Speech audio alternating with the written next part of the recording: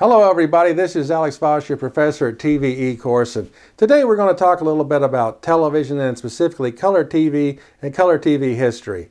Now, television has been around for a large number of years. At first we had a system developed by John Longine Baird in 1928, and he also produced the first color system back, and then it was mechanical.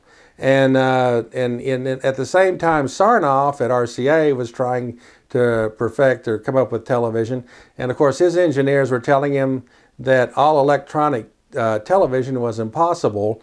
And so, he didn't go ahead and proceed with all electronic television for quite some time. But there was somebody named Philo T. Farnsworth who was sort of independent, but he actually very intelligent. And surprisingly so, while all these engineers from Stanford and from Ivy League colleges were telling Sarnoff that you couldn't have electronic television, Philo T. Farnsworth, who I think was just a high school graduate, actually made the first working all electronic television system in California, in San Francisco. And he did that in 1928, or actually 1927. And it was a very interesting story because at that time Sarnoff was interested in all electronic television, and he actually sent Vladimir Zorkin to spy on Philo T. Farnsworth and try to figure out how that system worked. And one of his secretaries, he sent her to look at the system. And basically television is, his form of television was where you had a scanning beam that would go across some sort of photo pickup tube, using the properties of certain chemicals like cesium oxide that would interact with light to produce an electrical charge. And if you scanned across the image plate, as you would if you were reading a page, and then turn that into an electrical signal that would vary depending on how the light was falling on the plate, and then that signal could then go down a wire and then go to a device which had a scanning beam that hit a phosphorus coating on a tube.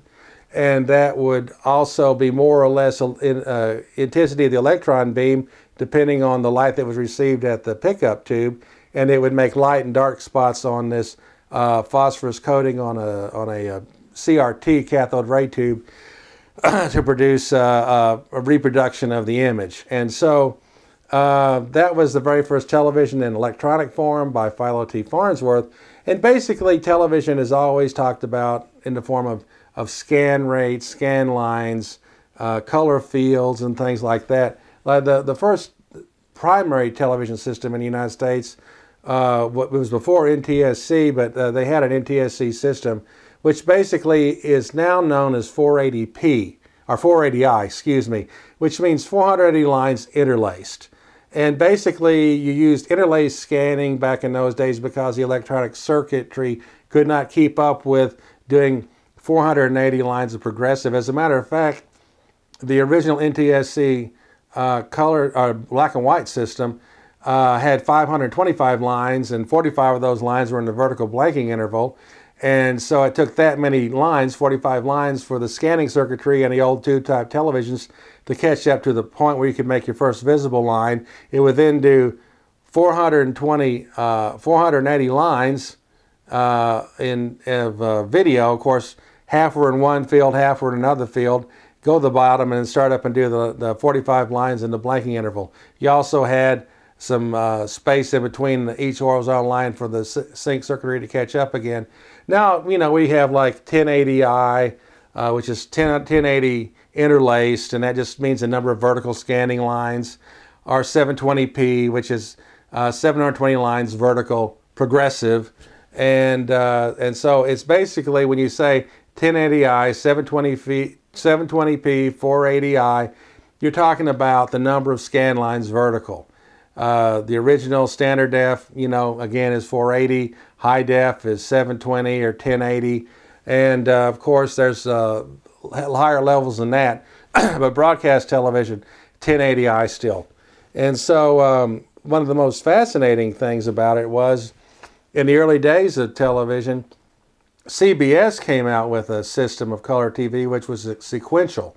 And they actually used mechanical filters that would spin in front of the camera and spin in front of the picture tube to make the color.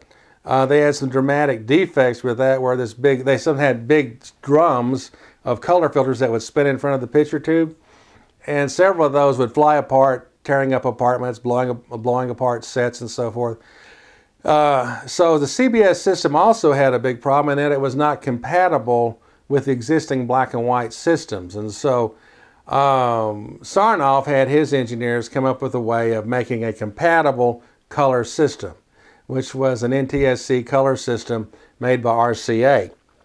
And so we're going to show you a historical film that was the first actual videotape of color broadcast that we know of, and it shows Sarnoff and President Eisenhower and the celebration of the very first time color television was switched on.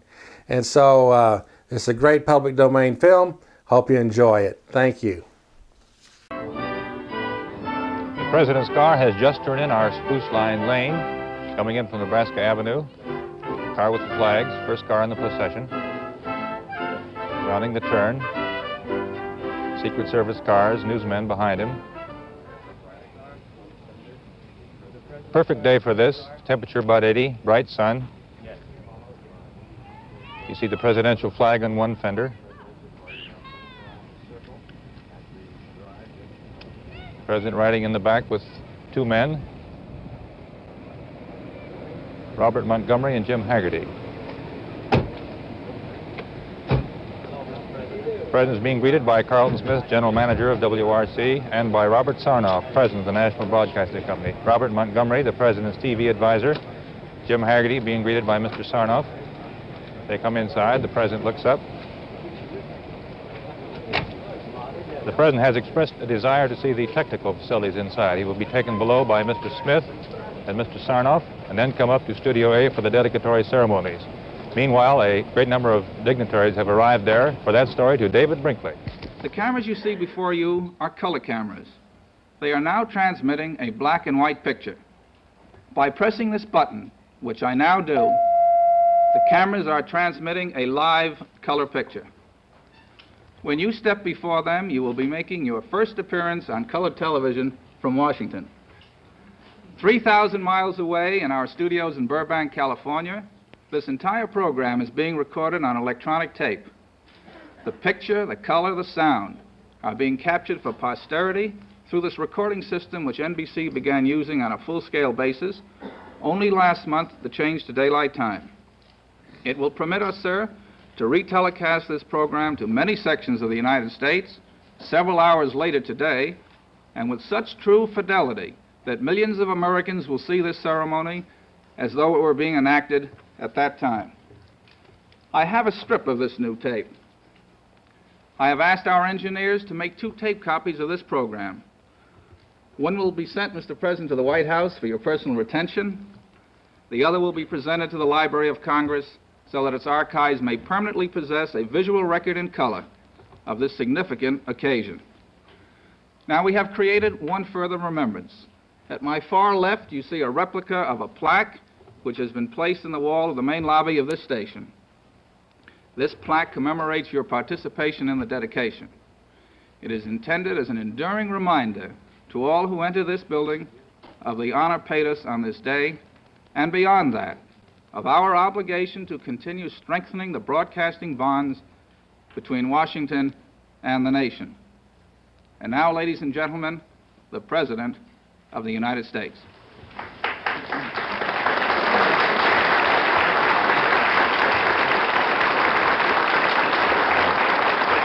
Very much. President Sarnoff, distinguished guests, fellow Americans. I think all of us realize that in these fast-moving times, it is highly important that our nation's capital should be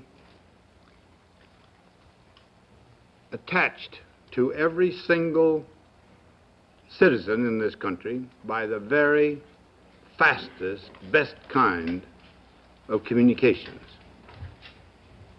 Decisions of a nation and of a government that at one time could tolerate 3 or 4 weeks of study now demand almost instantaneous reaction.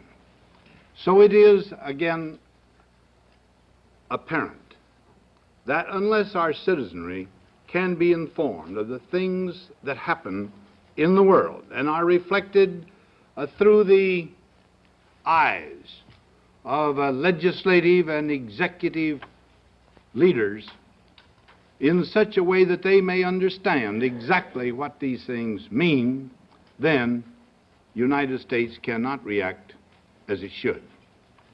Now, today, as I came through this building, which will itself make these communications better, more rapid, more comprehensive, I was completely overwhelmed by the technical complexities and problems that the broadcasting industry has been solving. I do not know whether the rest of you in this audience have been able to make that same tour, but it is like nothing else so much, in my mind, as the radar room in a big battleship or some other complex thing that really is entirely beyond my comprehension, but is still capable of exciting my wonderment. So I cannot fail to congratulate, to felicitate the National Broadcasting Company for this particular step in the communication, in developing the communication industry of our country. I felicitate the officials of the company, and I must say I congratulate every citizen whose understanding of this nation, of the world, will be made better and fuller by this development. Thank you very much. Thank you all.